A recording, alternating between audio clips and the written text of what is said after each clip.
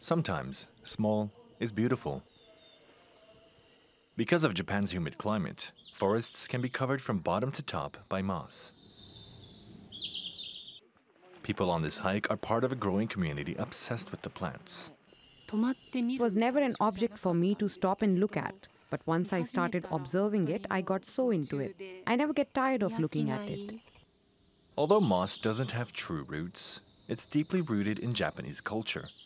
It's been incorporated in traditional gardens for centuries. The landscape of mountains and its contrasting densities of green can be all expressed by moss. But for others, this flowerless plant can generate a good income. Oichi Kiyomura bought land near this forest nearly 20 years ago. Today, he harvests and sells his moss to the public. Moss was probably here even before mankind, and it will probably survive and continue growing even after us humans die. It's fascinating to me.